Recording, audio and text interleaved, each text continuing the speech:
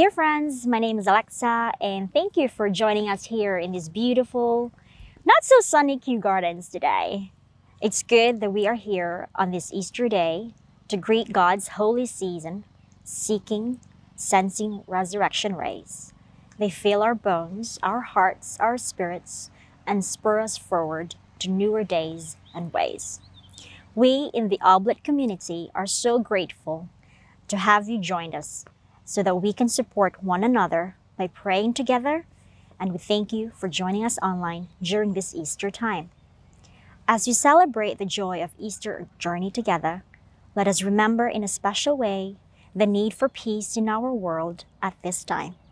We also continue to hold in prayer those who are suffering from anxiety arising from the lifting of restrictions and for any other reason.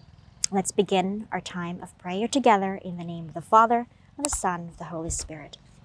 The grace of our Lord Jesus Christ, and the love of God, and the fellowship of the Holy Spirit be with you all.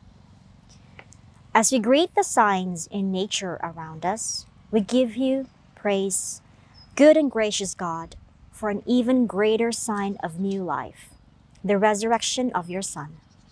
The sadness and despair of his death has given way to the bright promise of immortality.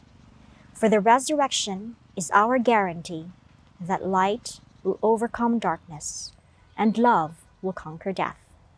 May we be messengers of Easter joy and hope.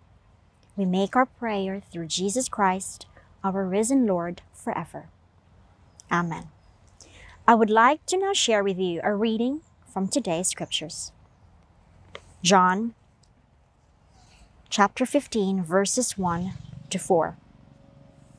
Jesus said to his disciples, "I am the true vine, and my Father is the vine grower. He takes away every branch in me that does not bear fruit, and everyone that does, he prunes so that it bears more fruit. You are already pruned because of the word that I spoke to you. Remain in me as I remain in you. Just as a branch cannot bear fruit on its own unless it remains on the vine, so neither can you unless you remain in me."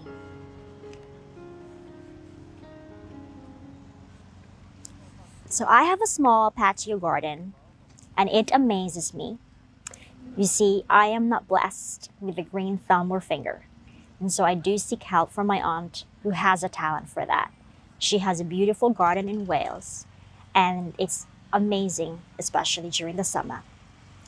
Jesus didn't say, "I am the vine," but the true vine, and God the Father is the vine grower. Any avid gardener will know that sometimes parasitic vines may grow hidden. To the unskilled eye, this may go unnoticed, and the tree is sucked of its nutrients until it stops bearing any fruit. There's also loads of snails, pests, and weeds, and if we're not careful and vigilant, the subtleties that does not favor the light of God can perish our ability to bear fruit. Therefore, pruning is a necessity. The dead wood must be cut away in due season, and the good branches lovingly cut back to spur fresh growth. The same is true even for exercise. No pain, no gain. For a muscle to grow, it must be taxed beyond its current capacity so that it can be rebuilt even stronger. The problem with pruning, of course, is that it hurts. It takes a lot of courage often to grow. Whether in our relationships, we end up finding moments in life that sometimes they impede our spiritual growth. Without it, though, we miss out on God's highest and best for us. In John's Gospel today, Jesus instructs his disciples about the importance of following his example of love and service, about the gift they will receive when Jesus sends the Holy Spirit. He teaches the disciples his relationship with them will not end after his death because he remains with them always. This unity between Jesus and the disciples is the basis for their ability to continue to do the work that Jesus has begun. Our commitment to be Christ's disciples is sustained through God's Word.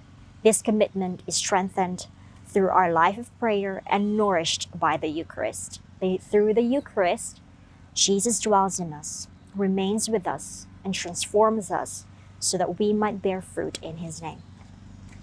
May we always cling close to our true vine. May our branches bear fruit and give glory to God's name and bring us joy and peace in living an abundant life in His name. And as we bring our time of prayer to a close, let us pray together. Our Father, who art in heaven, hallowed be thy name. Thy kingdom come, thy will be done on earth as it is in heaven. Give us this day our daily bread, and forgive us our sins, as we forgive those who sinned against us. And lead us not into temptation, but deliver us from evil. Amen. In the name of the Father, the Son, the Holy Spirit. Amen. I hope you have a good day. Thanks for joining us.